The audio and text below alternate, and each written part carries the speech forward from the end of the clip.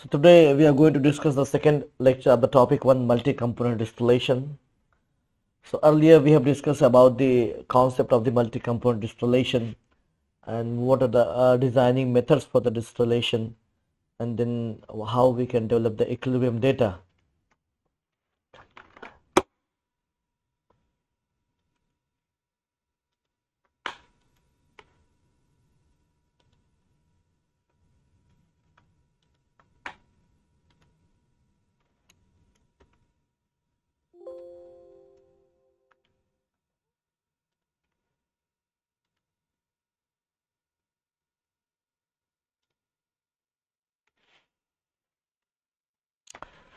So today we are going to discuss the lecture 2 of the topic 1, that is a multi-component distillation. Earlier we have discussed the concept of multi-component distillation, the designing method for the multi-component distillation, how to develop the equilibrium data, what is the meaning of vapor liquid equilibrium, how the graphical method to calculate the vapor liquid equilibrium, and what is the meaning of key components, and what are the other components apart from the key components. So in this one, now let us look about the first and a very important and a basic concept of the distillation, that is a relative volatility. We have earlier gone through the concept of relative volatility. So the definition of the relative volatility is very much similar to the binary system that we have discussed. So it is related with some values. The volatility of one component are going to compare with the second component. So but in the multi-component system, we have to fix the name and the type or the number of components that we are going to use for the comparison of other components. So that is the important thing, how to calculate the alpha, because there are multi-components. So that's why we have taken a very simple concept that the relative component is always taken with respect to the heavy components. So alpha can be taken out for any component ith. It can be taken at the k value of the ith component divided by the k value of the heavy key. So this is a simple definition, simple concept for the relative volatility to calculate it. In this one, this is a very important thing why we are going to use the relative volatility, because the k value, that is a vapor liquid distribution coefficient, it is a very strong function of the temperature as compared to the alpha value. So it is more sensitive, k value is more sensitive than the alpha value. So using the alpha value gives much more accurate results as compared to the k value. And the k value components have the one simple relationship because of this heavy key component concept.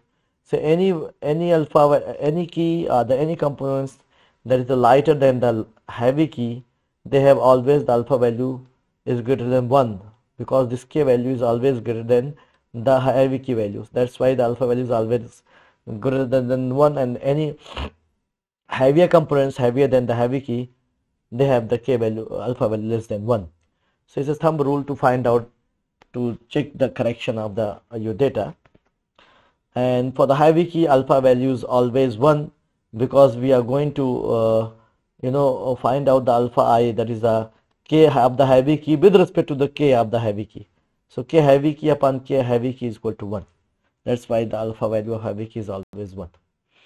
So we are going to use this alpha value in so many calculations. For example, suppose we have 4 components A, B, C, D, A, B, C, D. So alpha A will be Ka upon Kc. For example, here C is our heavy key. Alpha B is the Kb upon Kc. Alpha C is the Kc upon Kc. That becomes 1. Alpha D is the Kd upon Kc. So in this way, we can find out the relative volatility of any component of A or B or C or D. Now we are going to use this concept for a very important calculations, that is the equilibrium calculations. So in the equilibrium, we have discussed that there are two things. One is the bubble point calculations and one is the dew point. If you know the bubble point and dew point, we can develop the equilibrium. So first thing, bubble point calculations. So in the thermodynamic aspects, bubble point calculations can be basically find out with the using this formula, this concept, summation of yi is equal to 1. We know that what is the meaning of bubble point. Bubble point is the temperature at which the first bubble is formed from the liquid. So anything that is going from the saturated vapor to saturated liquid to saturated vapor is being used for calculation of bubble point, and the condition should be satisfied summation of yi is equal to 1. If we elaborate it, if we expand this yi is equal to 1, so yi can be written as ki alpha I, because we know that k is equal to y upon x. So because this is the relation, k is equal to y upon x, that is the relationship for the vapor liquid equilibrium. So yi is equal to ki upon ki into xi. This ki, we have discussed about the relationship between the alpha I, and for example, if suppose c is the heavy key, so we can write here alpha I is equal to ki upon kc, and ki is equal to kc into alpha I. So alpha I is the general term, that's why we have taken this one in the summation value, and kc is the constant value, we have taken out it here. So this is all, this value is equal to 1. So now come to the next step, kc is equal to 1 upon xi and alpha I. So this is what we can say the criteria for the bubble point calculations if there are the components where the c is the heavy key component. So this is the way to find out the bubble point temperature for the given composition of the liquid mixture. And the second thing is, if we want to find out the vapor composition that is in equilibrium with the liquid, so that composition can be find out using this equation. Similarly, this is a bubble point calculation. Similarly, there are dew point calculations. The thermodynamic aspect for the dew point calculations, the criteria is summation of xi is equal to 1. This is a totally different, means when the first drop of liquid is formed from the saturated vapor, that temperature is called the dew point temperature, and the calculations is based on that concept of summation of xi is equal to 1. We change the xi value with the relation with the ki is equal to yi upon alpha I. So you can change this value as yi upon ki is equal to 1. And again, if we have taken the kc as the base heavy key, so we can change this one as 1 upon kc is equal to yi upon alpha I. So the kc now becomes kc is equal to summation of y upon alpha I. So this is our criteria for the dew point calculations. We have to prove this value. If this value is satisfied, then we can say that the temperature that is used for the dew point calculations is okay, and we can find out the temperature of the dew point for a given composition in the saturated vapor form. So that's why it is very much useful, and then we can find out the composition at that temperature with the help of this formula xi is equal to y upon alpha I divided by summation of y upon alpha I.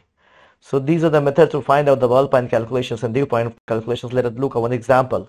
For example, if there is a we have a multi-component system of A, B, C, D. There are 4 components. A is the butane, normal butane, B is the normal pentane, and C is the normal hexane, and D is normal heptane. These are the hydrocarbons, and their composition is given here. It is 0.4, it is 0.25 mole fraction, it is 0.2 mole fractions, and the last one, that is D, is 0.15 mole fractions.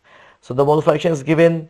We have to find out the bubble point of the basically this liquid as well as the composition of vapor that is in equilibrium with this liquid. So our target is to find out yi and the temperature at which it will be boiled, this liquid will be boiled. So how we can do it?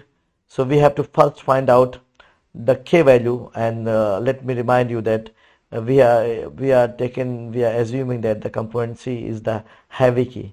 So heavy key is known here, it is given here for the 4 components. C is taken as a heavy key, and then we have all these components. So the k values is given. This k value is have the relations with the temperature. So if you want to find out the ka value, so it have the relation with the temperature. So x is basically temperature in degrees Celsius. So in fact, Ka is equal to 2.178 into 10 to the power minus 4. E minus 4 means 10 to the power minus 4. T square means that should be the temperature square, plus 6.606 into 10 to the power minus 3 into temperature, plus 3.180 into 10 to the power minus 1. Similarly, Kb, Kc, and Kd, all these values are given here. You have to simply put these values in the calculator to find out the K, A, B, C, D values at any temperature. So this is basically the given value. What we can do, we are going to calculate the bubble point, and this is the basic calculation for the bubble point. So what is given here? A, B, C, D is given here. Their feed values are given here. So we are going to assume how to solve this ballpoint. This is the assumptions. There are assumptions. We don't know exactly the temperature. We have to assume first value of the temperature. Then we have to go for the second value, third value, until and unless the condition for satisfaction should be met that we have discussed. The criteria should be met. So how we can do, because the first thing, if the temperature is assumed here, the temperature we have assumed is 65 degrees Celsius. So in this temperature we can find out the Ki value, because we know the Ka, Kb, Kc, Kd as a function of temperatures. So these values being calculated here, and then we can convert this Ki value with the help of alpha I formula, because C is here the base component and the heavy key component. So we can find out the alpha I. Alpha I is nothing but the Ki upon Kc, means 1.668 divided by 0.197 this case, 0.624 divided by 0.197 this case, and for this case it should be a 1, and then the last one is a 0.4. So this is the basically the way to find out the alpha value, and then after that this is a criteria that we have to bet alpha I into xi. So you have to multiply these two values, means this value multiply by the x value. So 0.4 multiplied by 8.47, that becomes 3.388. Similarly the other values are calculated. So after going through these calculations, these four values calculations, we have to sum all these values, because we need to find out the sum of all these values. Taken the sum, and then we have to make the reverse of this value. So this is a reverse of this value. So in this way we have to reverse the value. So it comes around 0.225. So what is the actual value of Kc? The Kc value is this one. This is the Kc. This is Ka, Kb, and this is Kc. At 65 degrees Celsius, the Kc value is 0.197, but our calculated value is 0.224. So the difference will between these two values are minus 0.0280. This difference is very quite high, quite large. So we have to assume the next value of the temperature. So for the next value temperature, we have taken the 71 value, and at that temperature we have found out the K value and then alpha value. Then multiply these two values of the compositions and the alpha value. Then sum all these values, take the inverse of value. Kc value is taken from the calculated value, and we find that the difference is 0. So what we can say, the temperature, wall point temperature for the given composition is 71 degrees Celsius. So this is the way to find out the ball point calculation. Similarly, we can find out the dew point also. We can find out that is also the iterative process. We have to find out all these criteria. We have to verify the criteria. When the criteria met, you have to simply stop the calculation. Similarly, if you see that, we can also find out the compositions. The composition yi is nothing but the alpha I xi divided by the summation of alpha I, means 0.14 divided by 4.16.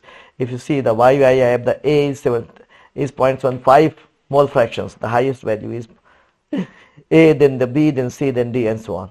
So in this way we can find out the well point. Now come to the next problem. In this problem, basically it is given that what happened, the value of B, that is a pentane. This pentane is recovered in the top as 90%. 90% of pentane is recovered from the top, and 90% of normal hexane, that is C, is recovered from the bottoms.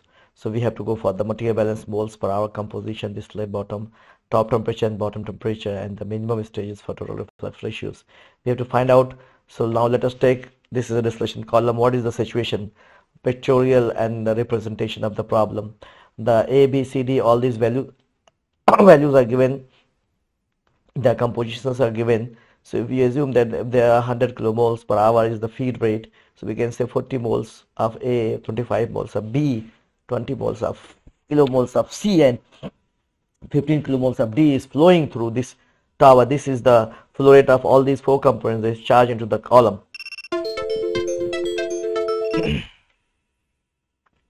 And if you look, all these values, flow rate is given here. We have just find out the temperature at 71 degrees Celsius, and we have given the condition that 90% of B is taken from the top and 90% of C is taken from the bottom. So basically B and C is known as the key components, because these two values are given for the distribution. So from the question we can find out that the B and C are the key components, and B is the lighter than C, so B is the light key and C is the heavy key. And the other components is treated as a non-key components. So A and D are the non-key components. So A is the lighter components and D is the heavier components, because A is lighter than the B. and D is heavier than the C. So that are called the heavy components and light components. Ultimately these two are the key components, B and C. So what we want to do, the top, that is the saturated vapor. So saturated vapor means you have to find out the dew point temperature at the top. Bottom, that is the liquid, saturated liquid. Saturated liquid means bubble point temperature. So top and bottom is given here. We just go through the material balance. What the material balance concept, 90% B and 90% C. So what happened? Our first assumption is that all the non-key components are 100% taken from top and bottom. So what it means that B is the light key. So any component that is lighter than B is 100% recovered from the top. So all these 40 kilomoles of A is recovered from the top. Okay. Similarly, any component that is heavier than the heavy key, that is C, any component that is heavier than the C is taken from the bottom. So all the material, that is 15 kilomoles, are taken from the bottom. So A is 0 here and this D is 0 here, because these two components are not going into top and bottom. Now come to the B and C. So B 90%, this 90% of this value. So 90% of this 25 value will be 22.5. So 22.5 kilomoles are taken from the top. The remaining value, that is 2.5, is taken from the bottom. Similarly, the concept of C, that is a heavy key, 90% of this value, that is 18, is from the bottom, and the remaining is, that is 2, is taken from the top. So in this way we can find out the A, B, C, D flow rates in the top and A, B, C, D flow rates from in the bottom, and the sum of this flow rate is 64.5 in the top and the bottom 35.5 kilomoles per hour. These two are the flow rates. This is W, that is the bottom flow rate, and this is D, that is the top distillate flow rate of the column. Now we can find out the mole fractions. Simply this 40 divided by 64.5, it comes to 0.62. 22.5 divided by 64.5, 0.35, and so on. Similarly here, 0 divided by 35.5, 2.5 divided by 35.5, 18 divided by 35.5, 15 divided by 35.5. This way we can find out the mole fractions in the top and bottom fractions. Then our next target is to find out the dew point temperature for this given composition of the vapor, and find out the boil point temperature for this given boiling fraction of the liquid.